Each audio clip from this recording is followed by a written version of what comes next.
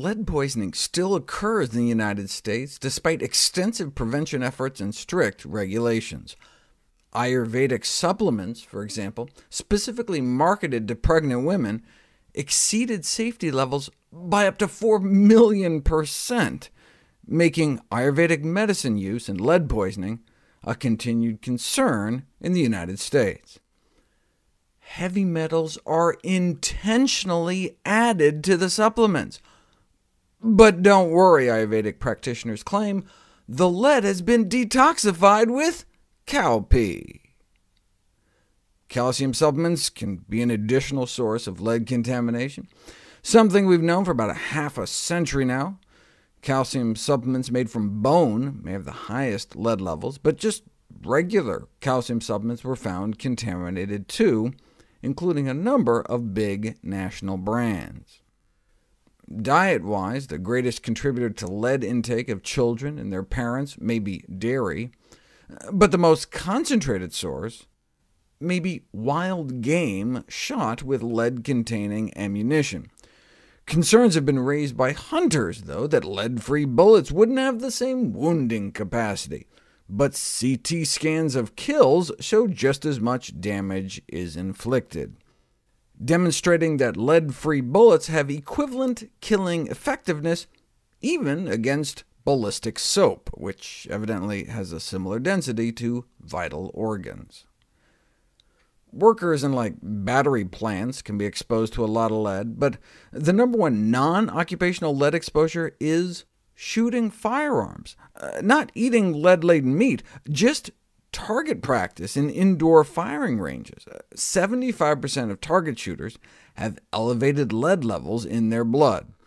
Even outside, airborne lead released by the friction of the bullet against the barrel, or lead-containing primers, can lead to substantial lead exposure both in the people and in local wildlife, as well as the soil, with lead levels higher than that found next to an industrial lead factory.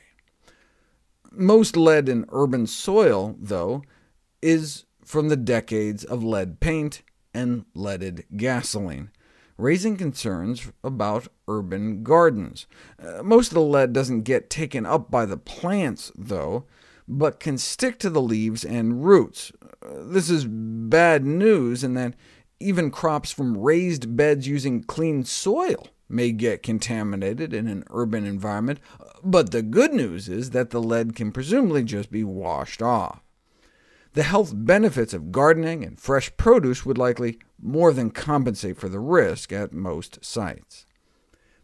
Eggs from backyard chickens, however, should be tested for lead, since the lead gets inside the egg and so can't be washed off. Most of the lead ends up in the bird's skeleton, though, which raises the question, what happens when you try to make chicken soup? There may be an upswing in people boiling bones due to encouragement from paleo diet advocates. The problem is that lead is a neurotoxin.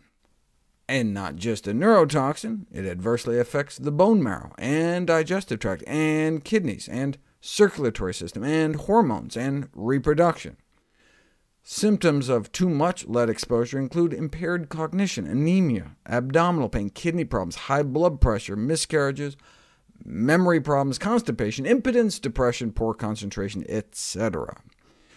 And we know from human studies that lead is sequestered in the bones.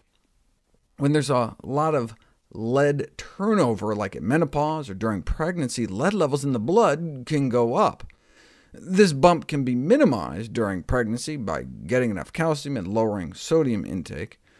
When astronauts lose bone in space, the lead is released into their bloodstream, but ironically, since they're no longer exposed to all the lead on Earth, their overall lead levels may go down. Bones are so good at sucking up lead, they can be sprinkled on firing ranges to prevent lead from leaching further into the environment.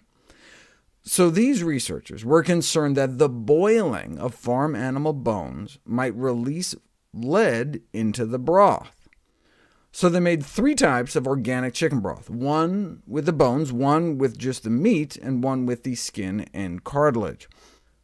All the soups exceeded the maximum allowable dose level for lead, even the boneless. Surprisingly, the skin and cartilage was the worst, exceeding the safety level per 1 cup serving by like 475%.